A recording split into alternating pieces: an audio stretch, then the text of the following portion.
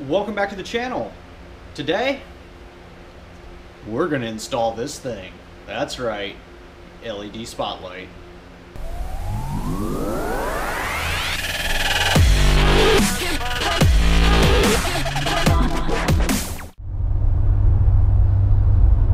Alright guys, welcome back to the channel. Just got finished at the auto parts store. Picked up some of that stuff. I was told that the Meguiar's Scratch X there is actually really good on removing scratches on plastic, so I'm going to test that out. And then got a little electrical connector kit so that I can install the new LED spotlight. Oh yeah. Okay. Since only one of my vehicles has a spotlight, I guess it's going on the Impala. Yeah, hopefully the video doesn't turn out too wonky and weird with the sound. I notice sometimes with the GoPro the sound gets a little strange, but pulled in the Impala. So the first thing that I'm going to need to do is take the spotlight and put it in a position where I can get to that mounting bolt. As you can see, it's kind of a really small, like Allen key type bolt. So definitely have to have the right tool to get that thing off, or it's going to be a little bit of a pain. Hopefully you guys can see from that angle.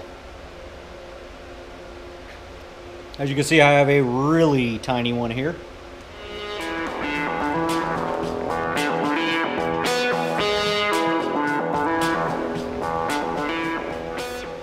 Now, when you go to take this off, the ring twists and then lifts off. So you take the little bolt out and then twist and lift off the outer ring. And that gives you access to the actual light housing itself. What you'll want to be aware of is that there's 3 of these little foam pads kind of on the side here. I don't know how well you can see those, but there's 3 of them. There's 1, 2, and then on the bottom there's the 3rd one. So you want to be careful when you're taking those off. As you can see, there's a couple of wires here holding this bad boy on. So let's see if I can go ahead and bring this down a little bit. Oh, alright. So actually, lucky for me, this wire just popped off. It was actually attached to this thing, so I guess it wasn't really on there real well. But basically it was supposed to be kind of on that fitting all the way. I guess it popped off. And then this piece can also come off that's attached down there. So yeah, make that look really easy. Normally it doesn't come off that happily. I'll go ahead and just take this one and probably just set it over here. Now, what I've done to save a little bit of time, if you remember, on the back of this, there are basically two little bolts on the back.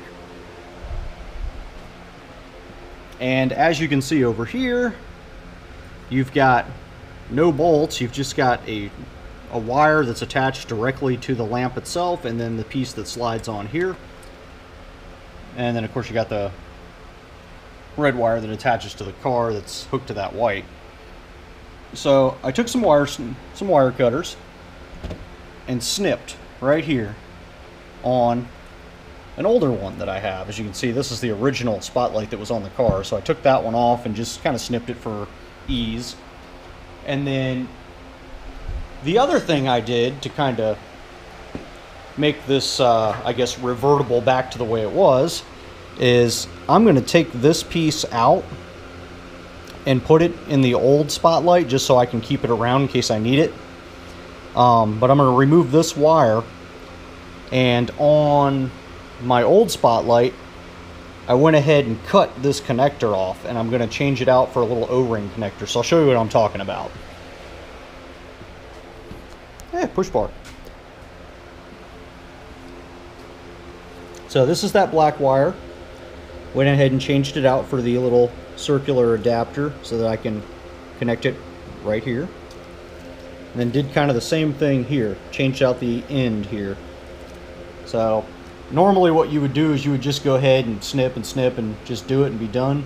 But I want to be able to revert my light back to a regular incandescent, and I have extra parts here, so might as well do it. So what we'll do is we'll go ahead and remove the wire out of that light and replace it with this one.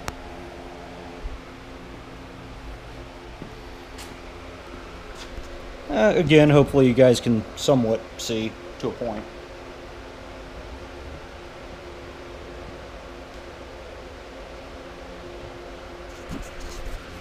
As you can see, it's just basically a little a nut here that's attached. You just crack it loose, and then it'll actually allow you to take this wire off.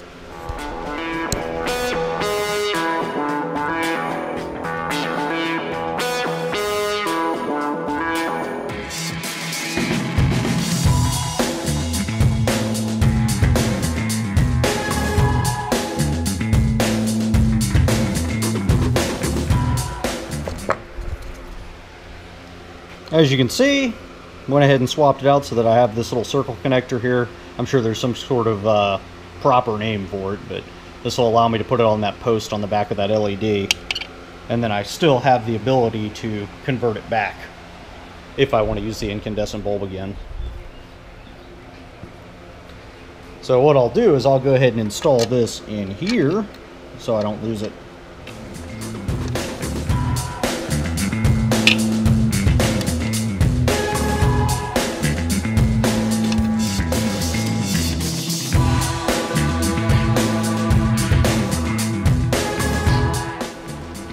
Now, what I can do is actually take this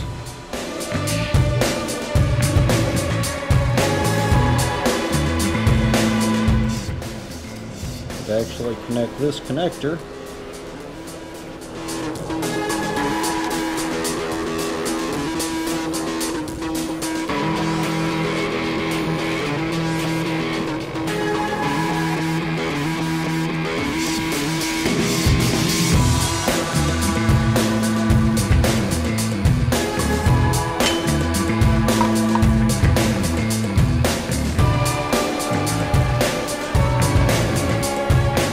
And now I can take this and take it back over here. And I guess we'll set you guys back over here so hopefully you can see a little bit.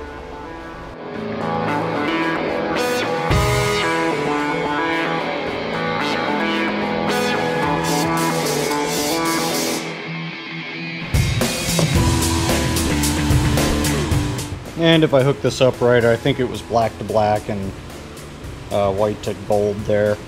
Hopefully when I plug this in, it doesn't blow up.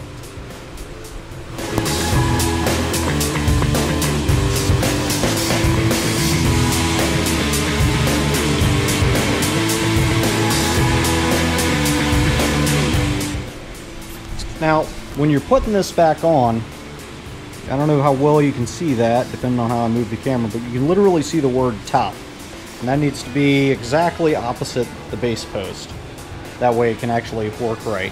And from what I gather after talking to P71 guy, this is the flood version of this light. So there's two versions of this LED. There's a flood version and a spotlight version. The flood version does more of a, I guess, a brighter area, whereas the spotlight is more focused and goes a little bit longer distance. So if I did this right, this should work in theory. We'll see.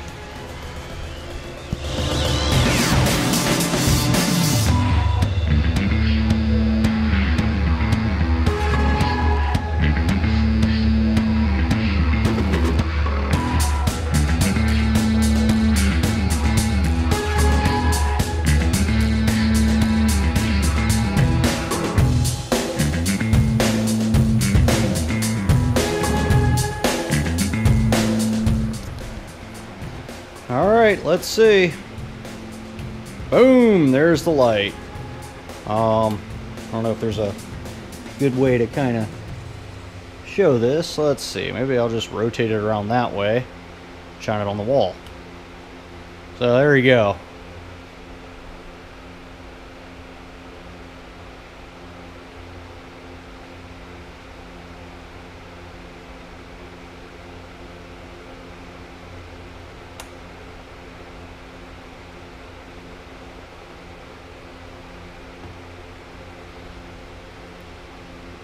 I do notice that the spotlight itself has a little bit more weight to it, so probably going to have to tighten it down a little bit better so that it doesn't want to pop off or fall over, but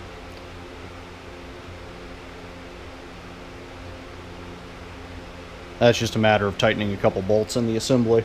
But there you go. Oh, quick note. The size Allen key that you'll need is, I think it was 2/32. Let me take a quick look at that real quick. Oh, I'm sorry, 3/32. That's the size I use. I have no idea if that's actually focusing, but it says 3/32. And then the next size up, which is 1/8, will allow you to tighten the bolt underneath. Actually, it's this bolt right here, to give it a little bit tighter of a movement so that it doesn't just kind of like flop over on you, because this LED is a little bit heavier than the incandescent bulb, so that'll give it a little bit more friction so it doesn't flip over on you.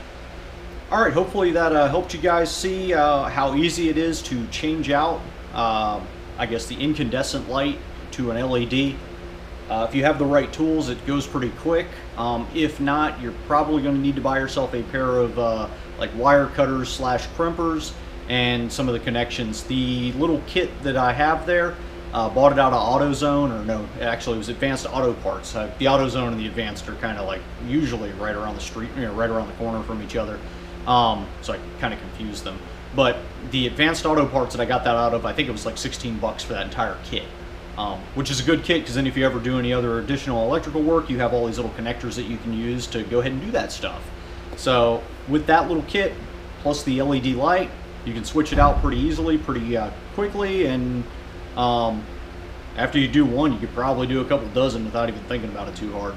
Anyway, appreciate you guys stopping by, appreciate you checking out the video. Leave a comment if you have anything constructive to say, or if you just got some generalized questions, that would be appreciated. As always, love to all of you, and I'll see you on the next video. Thanks. One Crown Victoria. Two Crown Victoria. Oh, fun fact, that push bumper is made by Manic, with a K.